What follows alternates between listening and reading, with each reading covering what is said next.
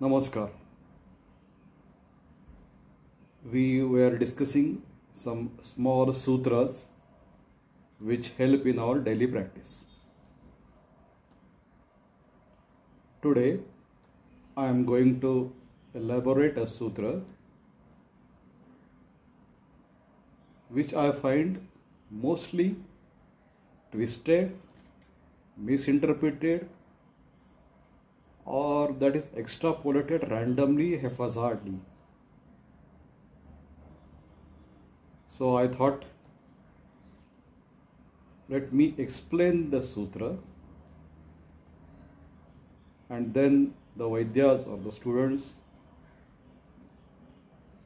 they can utilize the sutra.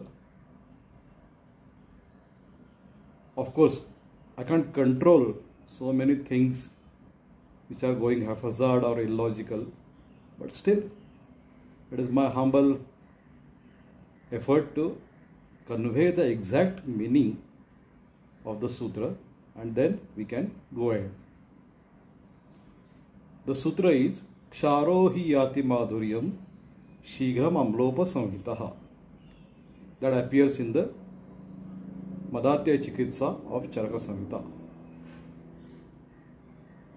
It is often interpreted with the analogy of acid plus alkali is equal to neutral, that we experience in 11th and 12th, and we do titration. That is given the same analogy always. Now let us go to the sutra. So first we see the Adhikaran. The Adhikaran tells us that the excess consumption of Madhya leads, along with the Madhya, whatever you eat or previously eaten, that leads to some product which is Kshariya. Kshar. Now here, Kshar is not the seventh rasa. It has already refuted. That Kshar is rasa has been refuted previously in the Sutra San only. So here the Kshara is not rasa, it is a product. And Ksharasya lavano ganha. So the rasanam parinamante vipaka vino.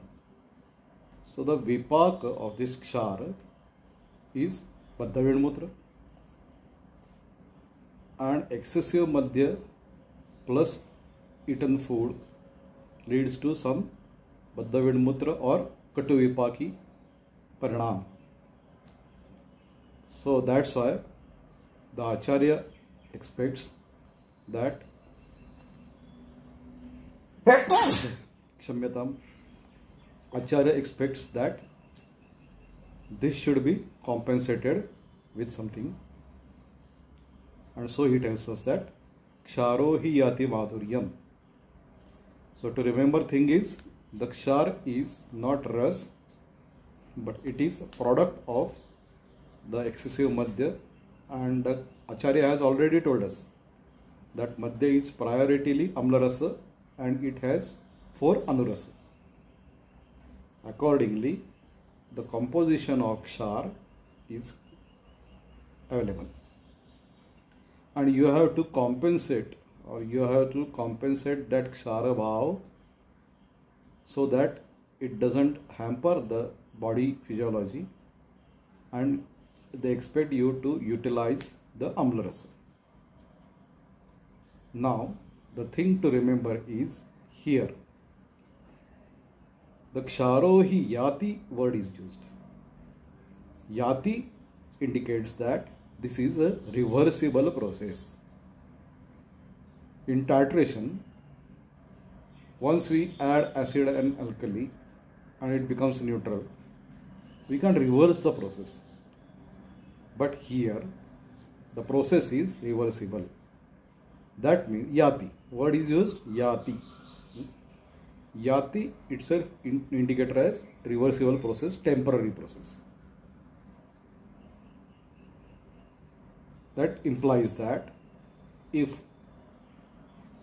the patient or the person consumes more amla madhya, then it is already neutralized or whatever madhuryam, the process is going to change. If the patient consumes excessive amla rasa to compensate kshara, it is going to hamper the amla basic composition of that.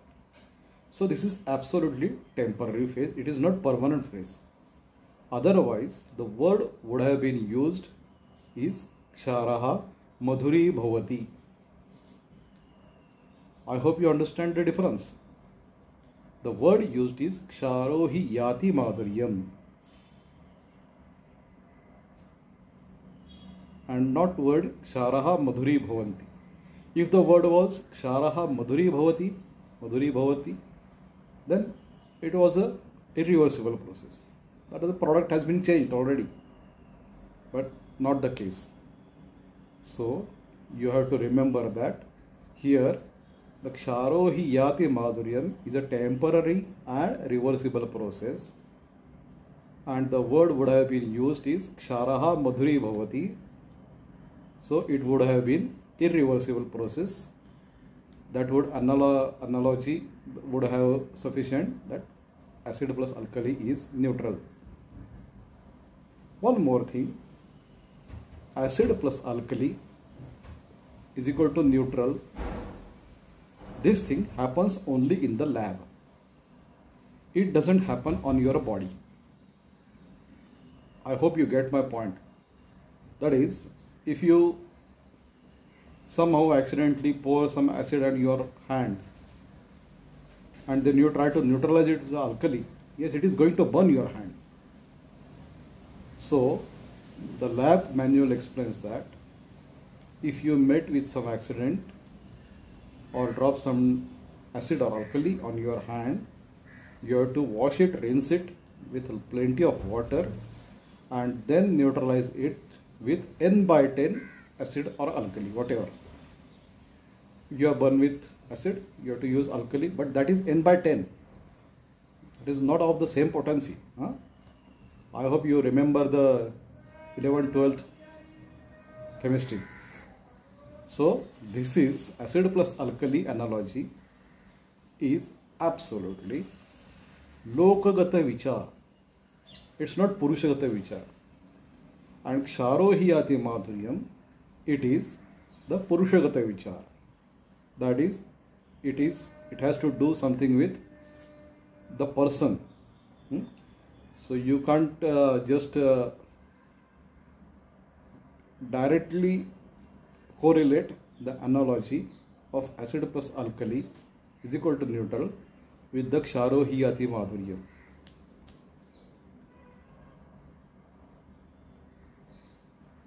Many students have some misconceptions about this sutra, so I tried to explain that.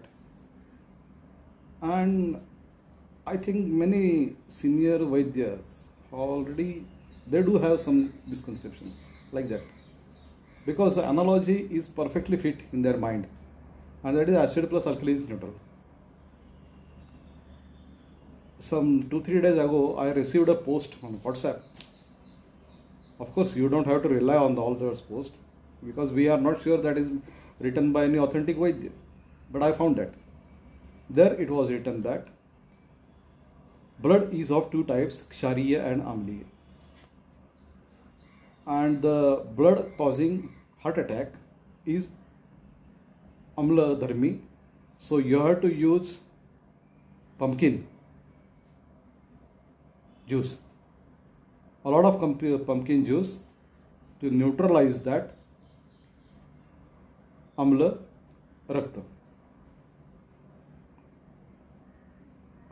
I have my elder senior cardiologist sister, highly reputed in Pune. She forwarded that post to me. I was surprised. And again, it was written that this is quoted by Vagbhat. So I was more shocked rather than surprised. Okay, let us forget that. So the take home message is Ksharo hi yaati madhuryam is purely reversible process. It's not static process. It is dynamic process. Another thing, Ksharo hi yaati madhuryam is Purushagata vichar and not Lokagata vichar. So these are the two most important and primary messages for the younger generation, and accordingly you can use this sutra in your diagnostics or Aushadhi Nirman or Chikitsa, whatever you want to do. Thank you.